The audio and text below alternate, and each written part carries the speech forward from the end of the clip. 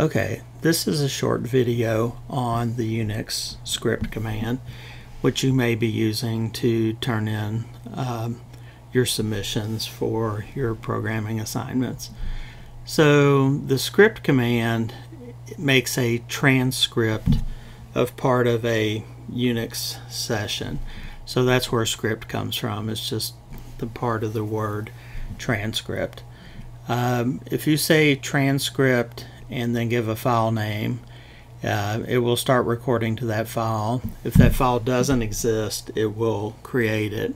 If that file does exist, it will overwrite it.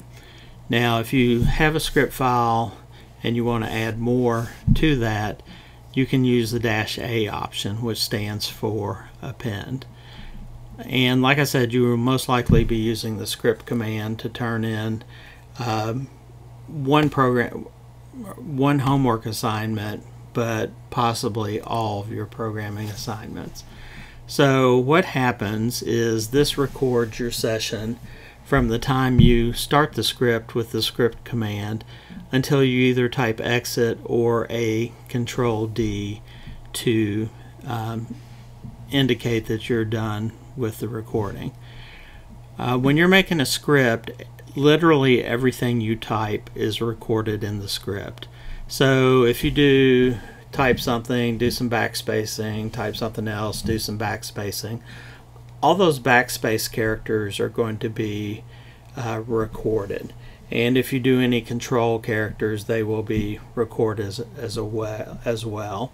And you know, if you have a few of those in your script, it's not a big deal. If you have a whole bunch, it can make it very hard to read. The other thing is you need to be careful, because you get in this mode of where, you know, I'm editing program 1, I'm running program 1, oh, I have an error, I edit program 1, I run program 1 again, and I finally get it to work, and I'm like, great, I'm ready to turn this in. Script space program 1. And when you hit return, it would destroy your program. So you need to be very careful and either always use the -A option, so that way you might inadvertently put some extra garbage at the end of your programming assignment, but you could go in and delete that out, as opposed to destroying your program. So you need to be really careful. I've had students before say, challenge accepted. You know, I'm going to make it the whole semester and be your first student not to accidentally destroy my program. And down the road, you know, more than 3/4 of the way through the semester, that particular student came back and said, sorry, I have to admit, I actually did destroy my program that I was working on with the script command. So very handy tool. You just need to be a little bit careful with it.